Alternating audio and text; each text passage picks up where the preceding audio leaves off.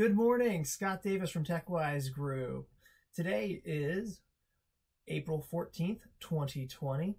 It is National Library Workers Day. So if you know a library worker, please thank them. National Library Workers Day is observed Tuesday of the second full week in April every year. On the technology standpoint, 500,000 Zoom accounts have been sold on the dark web or are available for purchase on the dark web. So if you have a Zoom account, I would probably make the recommendation of resetting that password now. If you use the service Quidd, Quidd is an online marketplace for stickers, cards, toys, collectibles, etc. They've had 4 million of their accounts and the credentials also being made available on the dark web here over the last 72 hours. Microsoft and Google announced that they were going to postpone the shutdown of basic authentication. So there's multiple ways that you authenticate with websites. You go somewhere, you type your username and password in. On the front end, that's what it is. But on the back end, there's different ways of doing it. So basic authentication has been kind of the de facto easiest way to program it because it transmits it usually over clear text or in an easily breakable encryption method. So basic authentication is the least secure method of collecting that username and password and sending it over your website request. Both were planned to begin that transition of decommissioning or completely shutting down basic authentication and going to OAuth version 2. OAuth is more secure. It's a little harder to program, but it's about the security now. It's about protecting information. It's about encrypting. But due to the COVID-19 coronavirus, what's going around, both Microsoft and Google are going to be postponing the termination of that basic authentication.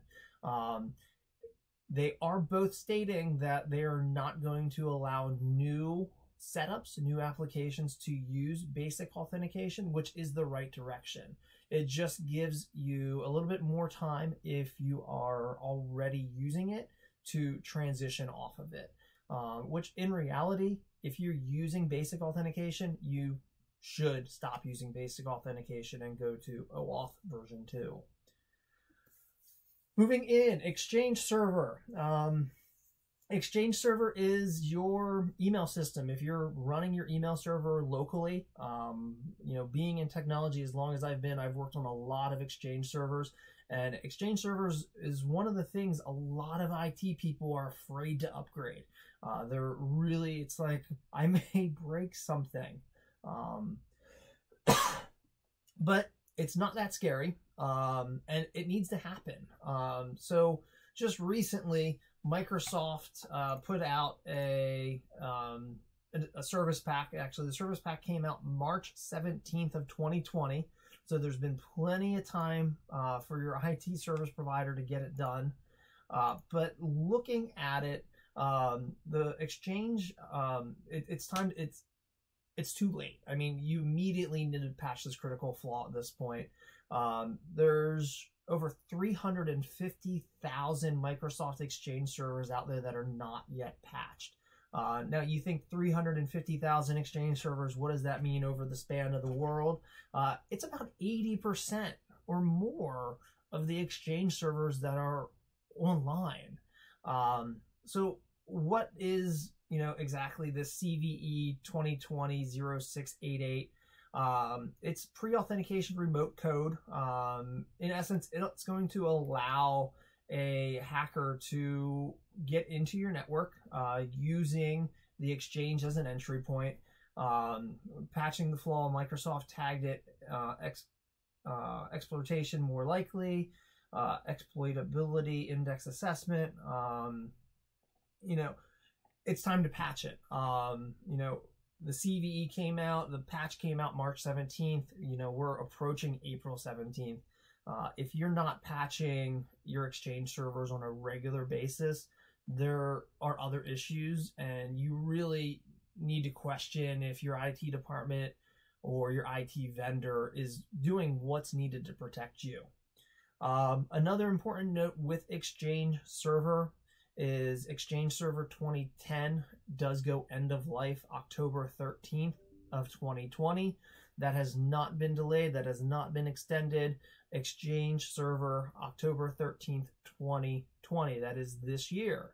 So very similar to the whole Windows 10 upgrades, you know, that a lot of organizations saw the beginning of the year, where Windows 7 went end of life January 14th. SQL Server was the same thing. You know, SQL Server 2010 went end of life, and now Exchange Server 2010 is going end of life this October. So make sure you have it planned in action.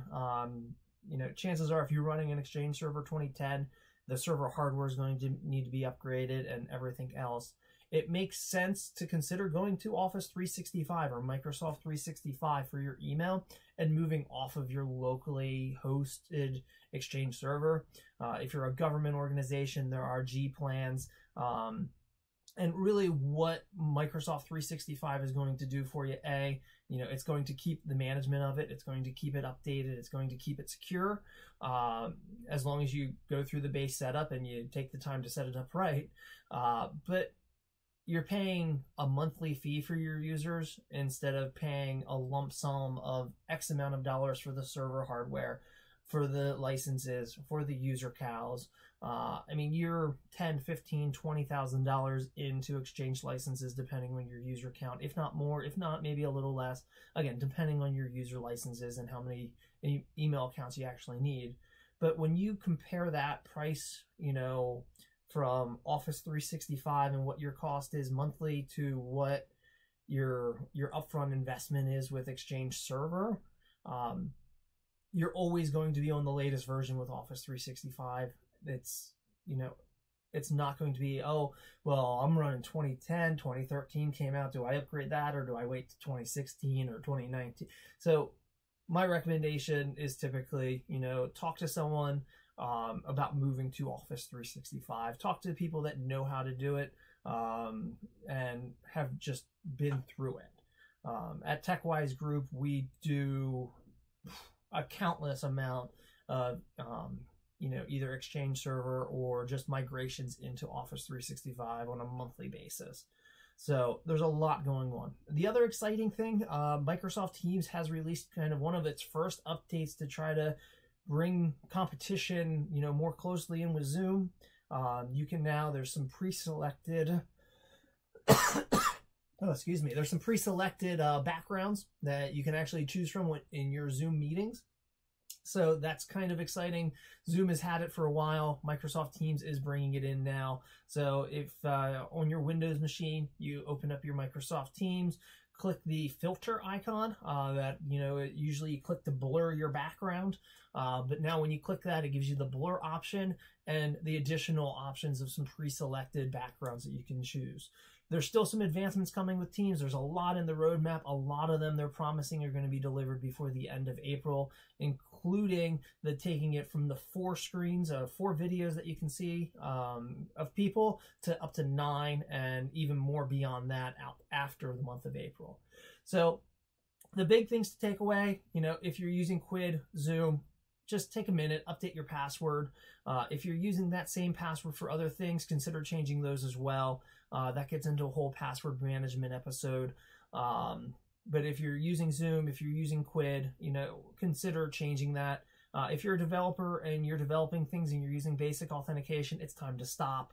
And if you have an Exchange server, if you're running your email server locally using the Microsoft Exchange server, reach out to your IT vendor or reach out to me, Scott@techwisegroup.com. I'd be happy to kind of tell you what version you're on pretty quick and easily. But take a look, you know, make sure your Exchange servers are getting upgraded. The flaw that's out there right now is being actively used in the market, in the dark web market. So take a minute, update that, and, you know, have fun with Teams. So have yourself a great Tuesday. Have yourself a great rest of the week. I'll see everybody tomorrow.